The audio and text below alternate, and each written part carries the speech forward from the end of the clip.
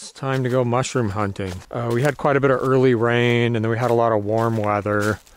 My real hope for today is that we're gonna find a bunch of queen boletes, and I'm sure we'll find some coccoras if we find boletes. More likely we'll find a bunch of coccoras. The thing about the boletes is like they're there and then they're gone because bugs really like them and they get in them right away while they're still little buttons. It's gonna be hard to talk and walk at the same time. Not going very far, but it's pretty steep. So to keep any kind of pace and talk at the same time at 56 and not being as good a shape as I could because I can only move so much because my stupid post-Lyme disease BS that I deal with. There's some nice big tan oak logs here. We look for oyster mushrooms on those. It's basically too late for oyster mushrooms, but occasionally you'll find like a flush of late ones. Thought it'd be nice to get out, hike around a little bit, get my blood moving. I get so caught up in all the stuff I need to do around home that sometimes I just have to say, screw it. I should be doing this, that, and the other thing. Let's go mushroom hunting.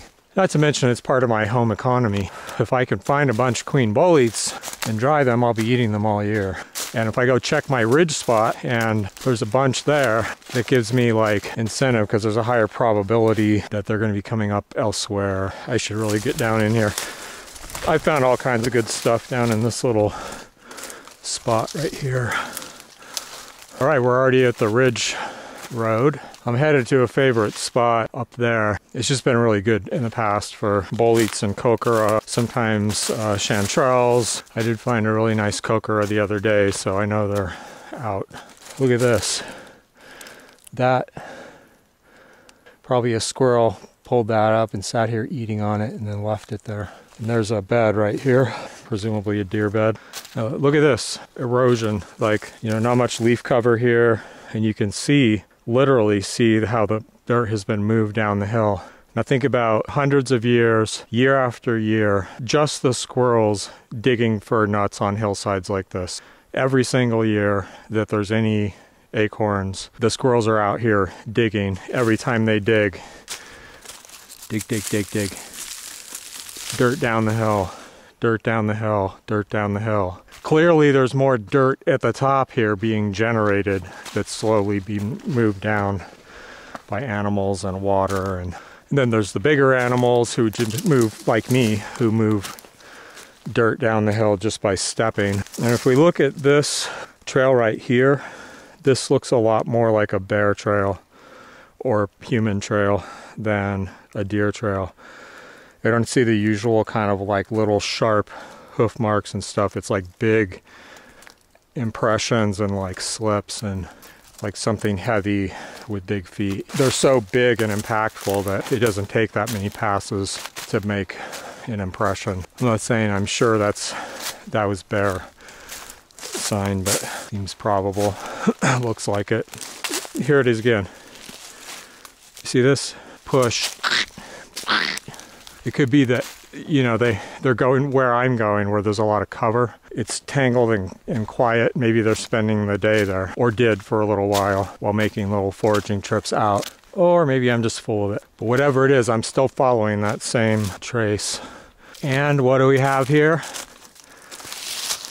Bear poop. I was right. It doesn't look super fresh or super old. Like if you look up here, I'm not seeing a bear coming up and down this over and over, so I've gone off the trail. A little discouraging that I haven't seen anything really interesting yet, mushroom wise. Oh, here we're back on the bear tracks. I mean, look at that. That's not a deer, what a deer hoof does. I won't be surprised if I get up there and find that a bear has beat me to it and eaten most of the good mushrooms already. And if there is a bear anywhere near, it's probably already heard me like way down the ridge. All right, so here we are. It's just a really great area for mushroom hunting. In a good year, I'd expect to get here and be like, you know, seeing mushrooms everywhere. And I see like one mushroom. Okay, there's a couple more back there. Probably nothing good, but kind of keep our eyes out for that sign of that bear or bears. Ah, there we go, right there. That is definitely not a bolete. If I hang it up here, you know, there's a chance this will open up and shed spores all over the place. And I am seeing signs of like digging, and that digging is not about acorns probably. This is an area where all the tan oaks have been cut down systematically on purpose, clearly on purpose, and they've grown back as these tangled stands. Like that one has 1, 2, 3, 4, 5, 6, 7, 8 trunks going up because it was cut down. So as far as like mature tan oaks, there's going to be few if any of them in here. These regrowth ones probably are not producing much in the way of acorns. And it may be about like, you know, the fruiting bodies like this that we think of as mushrooms, or it could be like truffles or truffle-like mushrooms that grow underground, and the rodents can smell those. Like they seem to eat these nasty things called deer truffles, which don't go there. You might look up a video and be like, well, you know, they're not good to eat, but they're not poisonous, and be tempted. Let me tell you a little story about that. So, oh, coccora. Unfortunately, it's old. You know, I mean, it doesn't smell fishy. So checklist that I use for coccoras, if you use this on my advice alone, you're a dumbass. I'll just tell you anyway. The cup, which I just pulled off. This is the remnants of the cup. Stem that's either hollow or basically hollow but filled with cottony stuff like this one is. We can go up here, still cottony stuff. The stem color, which is this cream, like off-white cream color. The veil remnants, which were attached here covering the gills, and there's still like a little skirt of that stuff here. The large patch that's not broken up into little dots. Sometimes it's like less whole than this and it'll be kind of off to the side or something like that, but it's a patch of material. The striated edge right here, this like little pattern, this color, that's pretty much my checklist, I guess, that I look at before I put it in my basket. If there's a lot of them, it could be like coccora, deadly mushroom, just like that. And if you just go on autopilot and you're like, then you get home with a basket of mushrooms and like someone else is cooking dinner and they just grab them and cut them up. And you're like, oh, I didn't really, well, whatever. They're all dead. That's how I do it. Like I said, if you go on that alone and just go out picking coccoras and identifying them, you're kind of a dumbass and you might end up dead. At this point, I'll be surprised to find some good boletes, but even 1 or 2, just so I can have some this year, it'd be nice. This is not a bolete, it's a suelus, which is closely related, also has the pores. I'm like tempted to try to figure out something to do with it, like cooking it down into like a solid bouillon that I can dissolve in water to make stock and thicken things because it's kind of slimy. But year after year, I'm like, I should do that. I should try that. I really don't get around to it. They don't taste bad, but I've noticed. Ow! Oh my God. Oh, good. I bent that stick out of the way like this, and instead of just breaking off, like a section broke out of the middle and hit me right in the eye. There's our bear again. Maybe I'm just early. Maybe I can come back in a week and the clean boletes will be a poppin'. Sometimes I think these ridges are earlier, and sometimes I think they're later, and I can't remember if I'm remembering right either way.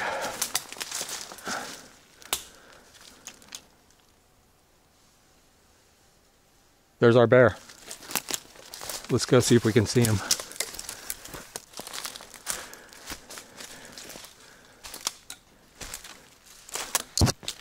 Hello, bear. We're just looking for some mushrooms up here.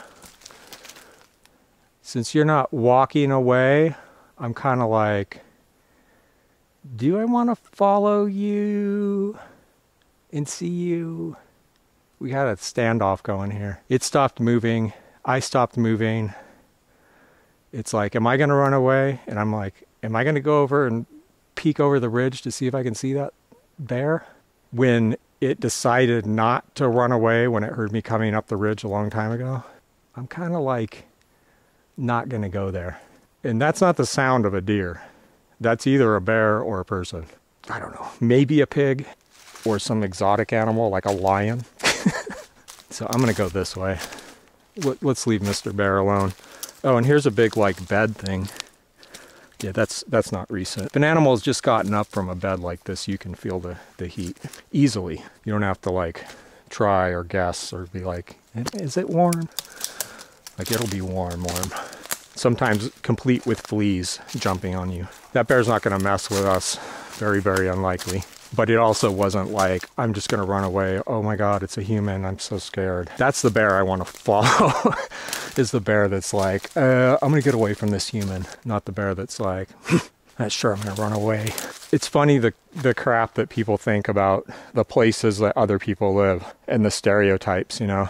A lot of people you'd say like, mention Alabama and they're like, Alabama, you know, and they have all these stereotypes and stuff about it. When you say California, people think of like palm trees and beaches and bikinis and movie stars. And let me tell you, Northern California is not like that. We have huge tracts of wilderness. I mean, you think like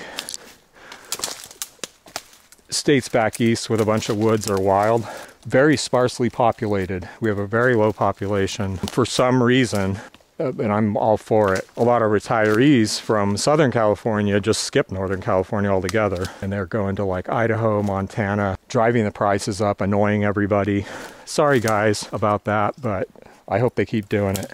I want to keep Northern California awesome. This is just the usual like post-logging mess. You know, it's like a bunch of trees competing for light really quick and then just starting to die, like the weak ones just start dying off, and they tend to leave oftentimes a bunch of weak spindly trees.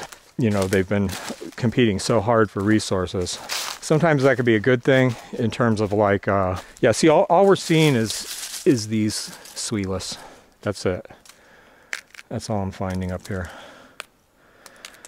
Oh well, at least I got out, got some exercise, and I'm not going to give up quite yet. I'm kind of hoping for one good edible mushroom for dinner at this point. See, like here's a big tree that they left on purpose. You know, it's got a yellow stripe on it. Apparently it means leave this tree. There's another big fir right there, probably for seed trees. So those, you know, are dropping seeds all over the area, you know, creating this 20 years later or whatever it is. Anyway, sometimes that can be a benefit for these like conifers because they don't grow large branches low down, and so you get like a pretty long skinny trunk that's like doesn't have a lot of branches, and then eventually as enough stuff dies off it forms into something that's millable and not too horrible. Yeah, this is a big crossroads right here. That bear's going this way, it's going this way, and it's going that way, and there's a huge big just flat pounded down spot here. That bear's probably just hanging here. Oh, it could be Bigfoot too, of course.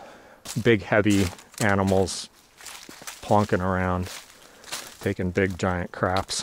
This is its like daytime hangout, probably around like early evening, head out, start foraging for the night. Yeah, this is like pretty pointless here, so I'm gonna head down the hill and not take the bear direction. Clearly he's kind of like, this is my space and I'm not quite ready to leave it. My typical response, like automatic default mode for bears, is to run after them and chase them away, like from my house. But like, they always run. Like if they're not gonna run, I'm not gonna chase them. I'm not completely stupid, maybe just like part stupid. Yeah, so I mean, one cocora that I could probably, I mean, it actually isn't buggy, so I mean, it's okay. I can eat that for dinner. I may still find something on the way back. I'm gonna kind of like plow down this steep hill to a little basin over here where there's sometimes something good. A lot of times the first major stuff that I can get is around Thanksgiving, which is what, like a couple weeks away or something. Maybe it's only a week away, I don't know, but it's the 13th now. But like the boletes, they're often like just a hair earlier, and like I said, if you don't get them when they're kind of like button stage, they're usually full of bugs. Oh, here's some honey mushrooms. They're kind of old. These aren't bad.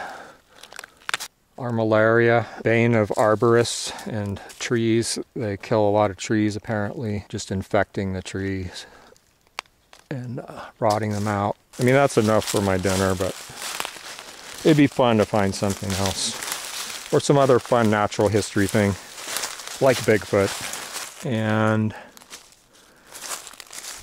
now that there is a fresh log.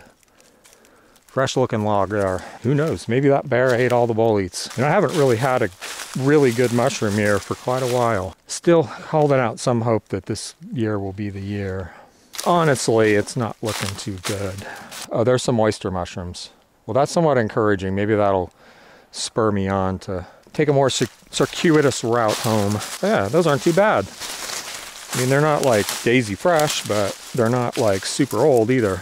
And like I said, it's, you know, it's late for oyster mushrooms, so this is a kind of a lucky find. Typically they start right after the first rains, which was a long time ago, but that's perfectly edible. I mean, it'd be just like a little bit tough, but I have some extra half and half at home, so I could make like a nice cream of mushroom soup with these. Oh damn, I forgot to get butter when I was in town.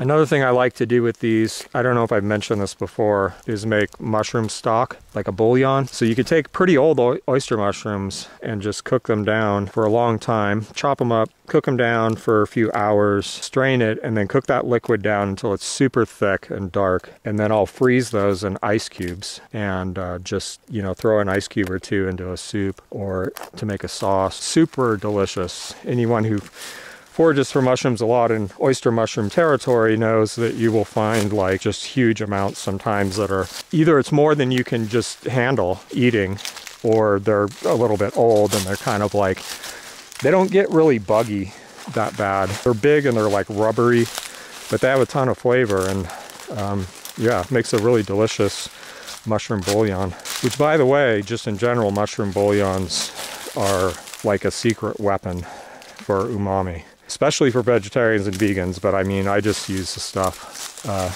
like a shiitake extract. It's basically just shiitake powder, shiitake extract, and salt. I ordered it off Amazon. I went on there and I found the one that didn't have any MSG, and that's the one I buy. Man, that stuff is so good.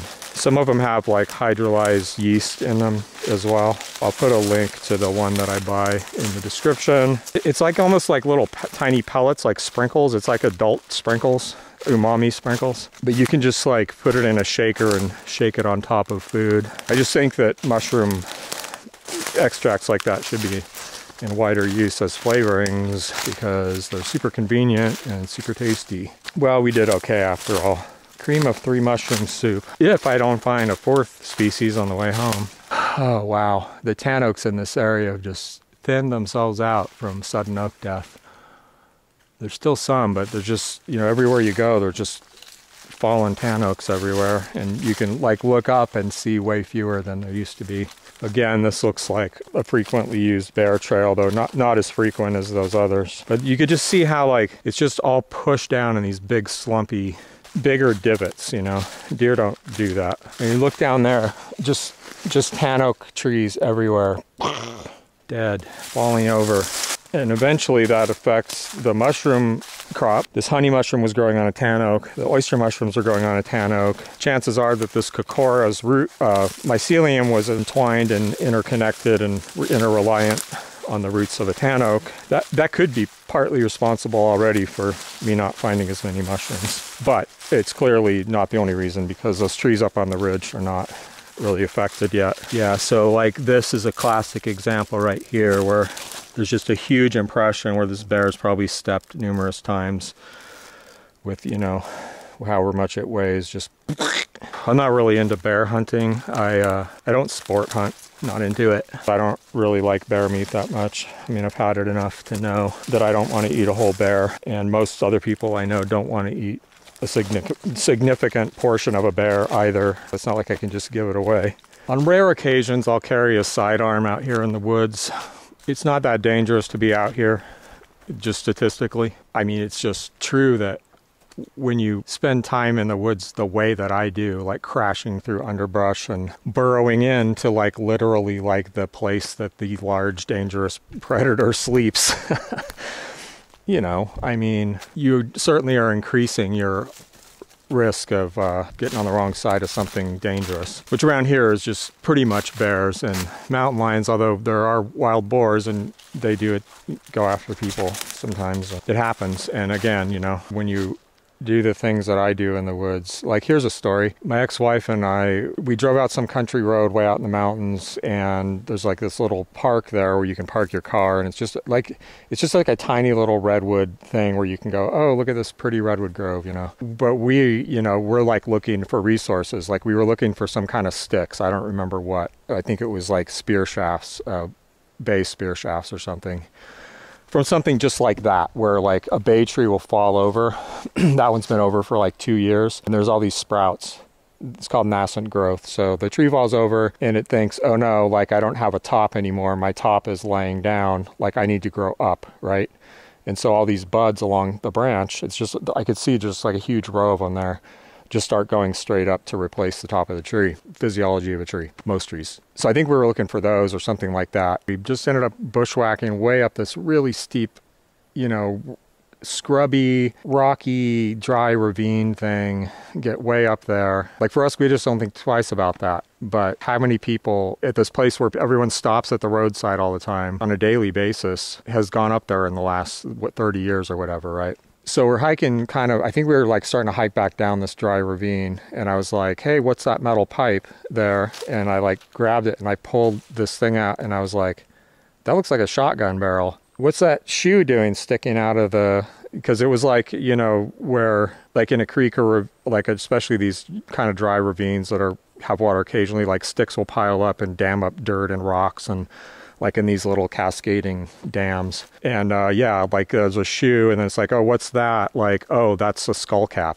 And so it looked like someone either went up there and shot themselves, which I think is the most likely explanation, or had a hunting accident or something like that. But the point is that, you know, judging from the clothes, which are like this blue polyester looking thing with a big gold buckle, like I was like, that looks like the 70s, you know. So we're thinking maybe like 30 years previous or something like that.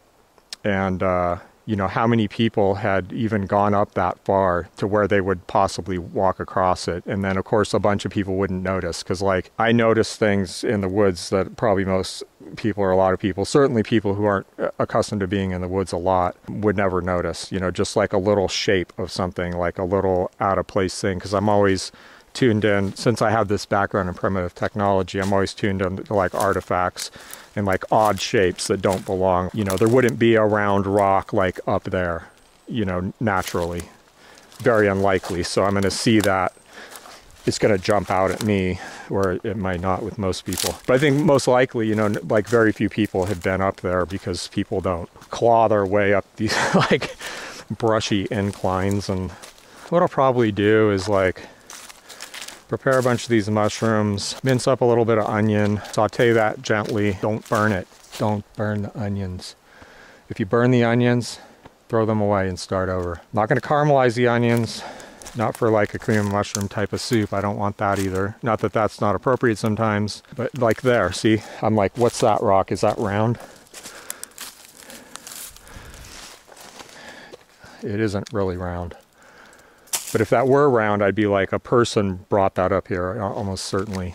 I don't know, I've always been like that. My nickname used to be Eagle Eyes when I was a little kid, because I would just scan the ground and I'd find stuff all the time, like money and jewelry, or like caramelized onions, you know, not burnt. That's different, like it's a slow process at low temperature it just has to take time to caramelize, but not for this. That's not what I want. So just saute gently until clear, you know, add the mushrooms, maybe saute that stuff for a while. I don't know if I have any chicken stock or something like that, so I may not be able to do that. Just use a lot of mushrooms, because they have like a rich, savory, meaty flavor anyway. Some of that shiitake extract, probably some like red ripe pepper, just minced really fine, and not a ton of it, but just a little bit will play well with any kind of like cream sauce, I find. And then, you know, I could either take that and add like a little bit of half and half, say, and some flour, and thicken it and put it on pasta or rice as like a,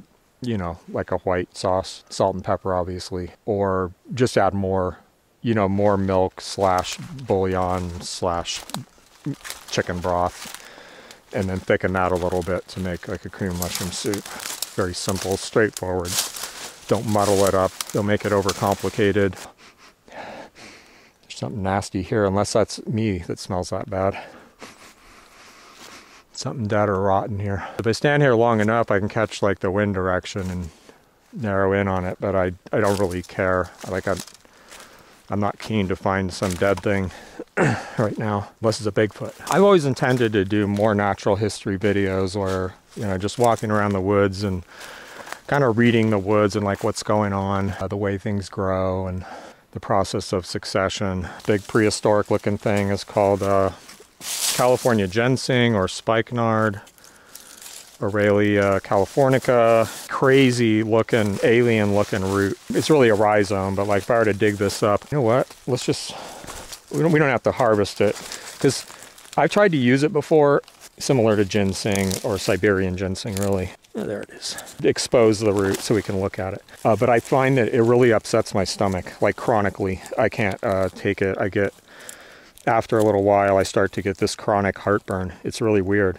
It's not like an acute effect where it just happens and then it's gone. It's like a long-term thing. I have no idea what's up with that, but that's how it is, so I don't take it. Anyway, if we could get this cleaned off, you could see how like it's just this crazy looking prehistoric. And these are the leaf scars, so there's like 1 year's growth, probably another one here, and then this.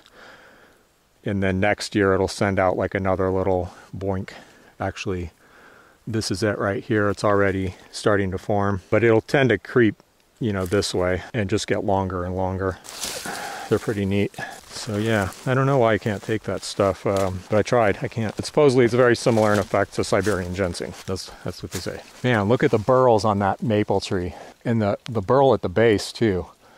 That's like a big burl, but like that piece of wood right there, if you milled that thing and polished it up, it would be psychedelic. Not to mention that you could pop off those big knobs and turn them into bowls and stuff. Go cook some nice mushroom dinner thing.